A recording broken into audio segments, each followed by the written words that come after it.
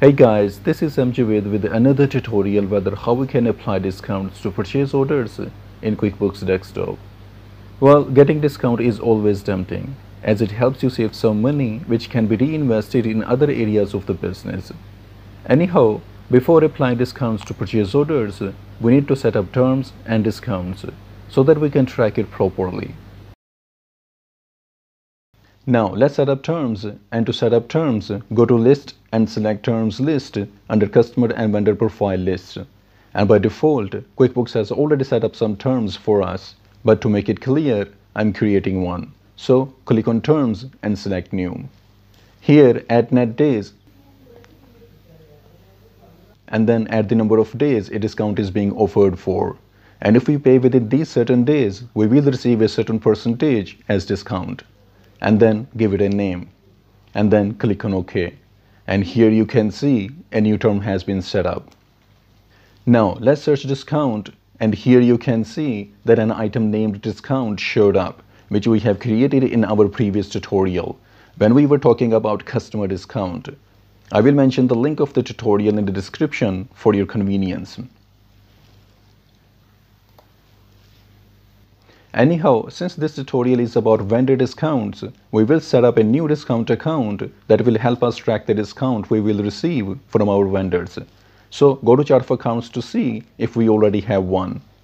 Here we have only one cost of goods sold accounts which we sure can use, but to track the discount properly, I'm going to set up one. So click on account and select new, and it's your discretion whether you want to track it as an expense account or a cost of goods sold account. Well, I'm going to track it as a cost of goods sold account because the services I'm going to buy are actually the ones we offer. So in other words, I'm just subcontracting the services. That's why I'm tracking it as a cost of goods sold account. So click on this drop down and select cost of goods sold and then click on continue. Well, since the services I'm going to buy are actually being subcontracted, that's why I'm going to create a couple of accounts. The first one is subcontracts.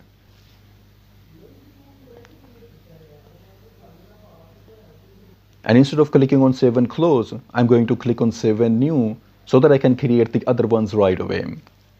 Well, the services I'm going to buy are actually the design services. So I'm going to create an account named design income. You can name it whatever you want and make it a sub-account of subcontracts. Now click on save and new and create a new account named discount received and make it a sub-account of either subcontracts or design income. And to keep it simple, I'm making it a sub-account of subcontracts, and then click on save and close. And here you can see that our accounts have been set up. Now let's apply discount while creating purchase order. So go to purchase order and select your vendor. And then add some items.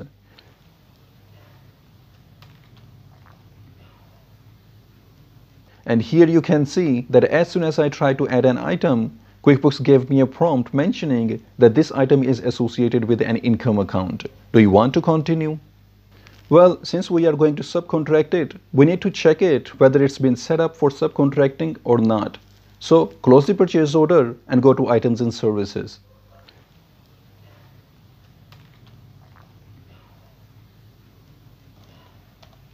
And then double click on the service you want to subcontract. And then click on this checkbox which says this service is used in assemblies or is performed by a subcontractor or partner. This is exactly what we wanted. So write the cost you will bear by subcontracting this service, and to track it, select the design income account which we have created as a cost of goods sold account. And also, you sure can select a preferred vendor, but for now, I'm not going to. And then write the description if you want, and then click on OK, and then click on Yes. Now, we have just set it up as a service that can be subcontracted too. And let's set up a couple more.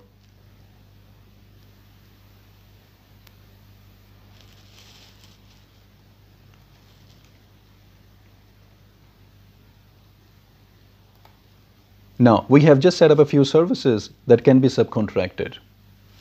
And now, let's create a purchase order. So go to purchase order and select a vendor. And here you can see that ship to address is showing the address of our fictitious customer, which you sure can change by selecting the customer here. Now add some items and subtotal.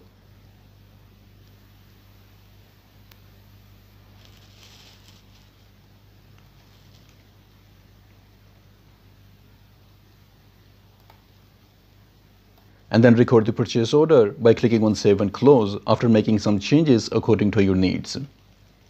Now click on the Receive Inventory, and since it was a service and the designs will be sent to the customer directly, select Receive Inventory without bill. Here select the vendor, and as soon as you will select a vendor, QuickBooks will give you a prompt that this vendor has an open purchase order. Do you want to receive against one or more of these? Well, yes, we want to. So click on Yes, and it will open a small window where QuickBooks will show all the open purchase orders against this vendor. Just select the one you want and click on OK. It will populate it with the particulars of the selected purchase order.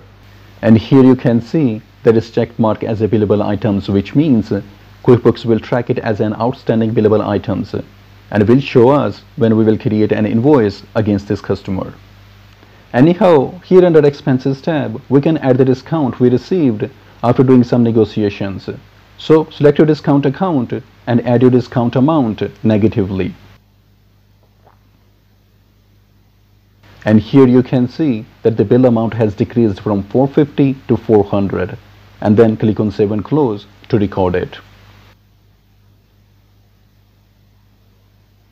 And then go to Enter Bills against Inventory. And as soon as you will select the vendor, it will show the bills. Just select it and click on OK.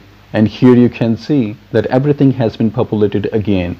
Just make some changes if there is a need, or click on Save and Close to record the bill. Now the bill has been created, and to pay it, just go to Pay Bills. And if you find a long list of bills here, just filter it by selecting the vendor here.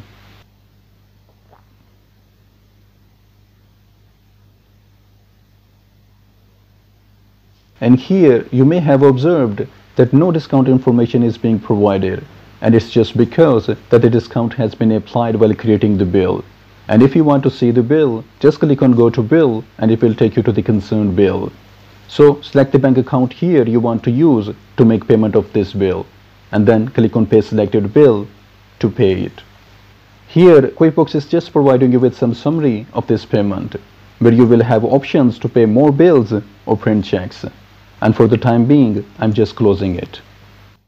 And this is how you can apply discounts to purchase orders in QuickBooks Desktop.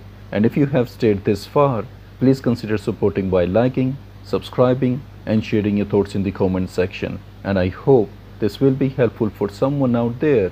And thanks for watching.